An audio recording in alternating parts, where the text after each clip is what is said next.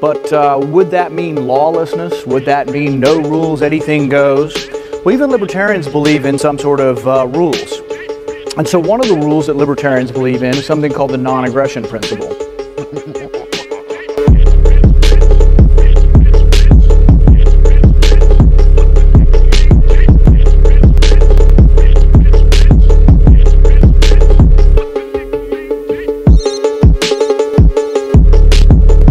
As a private citizen, I take your money against your will and then give it to somebody else. This is considered to be stealing and fencing of stolen good. If I do that as a public official, then this is called social policy or redistribution